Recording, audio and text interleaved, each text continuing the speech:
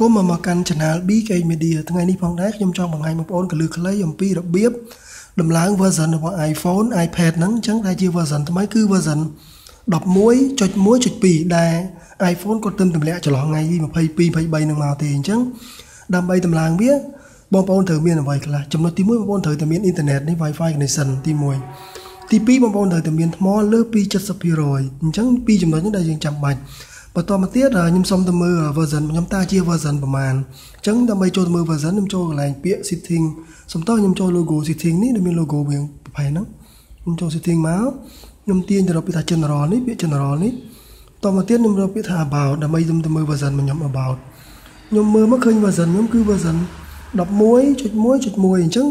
ដោយសារ iPhone ក៏ទើបទម្លាក់ version ថ្មីនៅចន្លោះពីថ្ងៃ22 23 24ហ្នឹងអញ្ចឹងversion ថ្មីហ្នឹងគឺ version 11.1.2 អញ្ចឹងដើម្បីតម្លើងវាបងប្អូនត្រូវធ្វើម៉េចដើម្បីតម្លើងវាខ្ញុំសូមចូលមកទំជំហានដំបូងវិញសិនអញ្ចឹង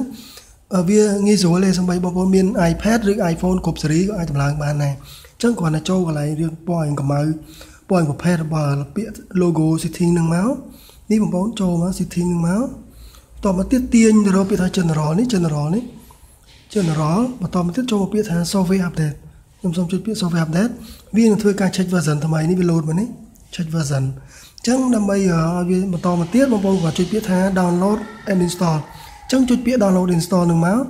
ចាំរងចាំវាទៅបងប្អូនវាយពាក្យ password បងប្អូននឹងមកខ្ញុំ password របស់ខ្ញុំអញ្ចឹងរងចាំឲ្យវា install នេះចប់បងប្អូនចុចពាក្យថា install now ទៅវានឹងធ្វើការ install ឲ្យបងប្អូននៅ version ថ្មីគឺ version យើងនេះគឺ version 11.1.2 អញ្ចឹង iPad ក៏ធ្វើដូចគ្នា iPhone ក៏ធ្វើដូចអញ្ចឹងជំហានគឺមានតែប៉ុណ្ណឹងទេអញ្ចឹងមានការងាយស្រួលអត់មានបបាក់អីទេអញ្ចឹងអ្វីបងប្អូនដែលតម្រូវការគឺមានតែថ្ម